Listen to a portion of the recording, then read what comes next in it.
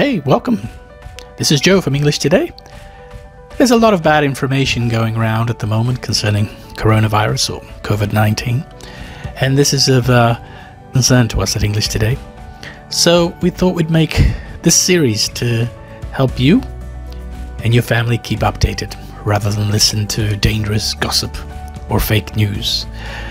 The fake news that's going around at the moment can be quite harmful to you and your family, so we think it's very important for you to get reliable, factual information. So that's the Jakarta's COVID-19 hotline. Remember, this is for Jakarta only. If you're not living in Jakarta, you may need to consider finding what numbers apply to your area or region. Yeah, these numbers for Jakarta only. Keep that in mind. So do the following. If you experience symptoms of COVID-19, call the hotline. Wear masks. Surgical masks are preferable, and replace them regularly. Limit receiving guests at your home, especially face-to-face. Be careful. Do not leave your home if you don't have to. Keep your distance. 2 meters is the recommended distance. Ask friends, family members, or other services to help you with matters that's outside the home.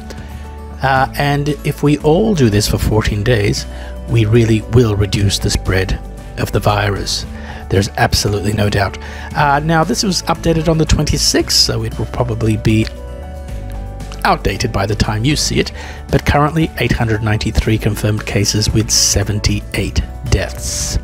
That's quite high, and we need to do something. Currently, there is no specific medications for patients with COVID-19. Now, I'm sorry with some of the grammar here. I did take this from the Jakarta website, but it remains true, yeah? So the motto, keep 2 meters distance to keep safe our existence. Keep 2 meters distance to keep safe our existence. Repeat it like a mantra. It's important. So, consider how it spreads and the controls that I used. This is an example of no control. This is just a population going about its normal business. And you can see how the infection has spread throughout very easily. Now, consider a different scenario. A scenario where there's a border. The border being self-isolation. But the self-isolation is not taken seriously. And so people begin roaming. And as you can see, it quickly turns into a fairly similar scenario. Pretty much the same as having no controls, really. I'm sure you would agree. A worrying scenario.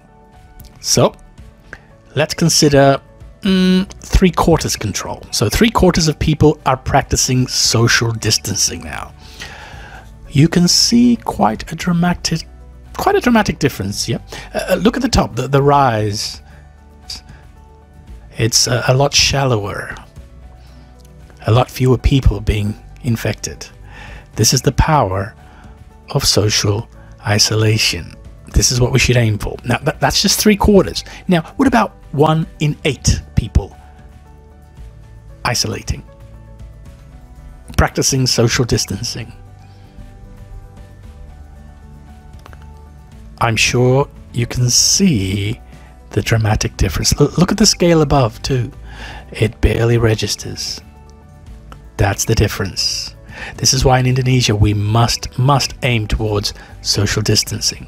Now, complying with this, have a look at the top. If 70% of people comply with physical distancing guidelines, 70%, it's still not good enough.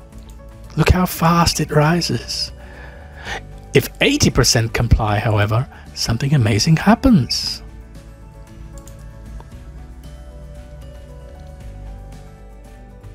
So that's it, really, for this video.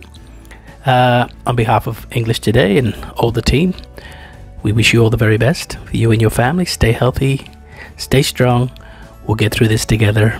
Don't panic. Don't be afraid. It's okay. We'll support each other, and we'll be there. Together, we can do this. Take care.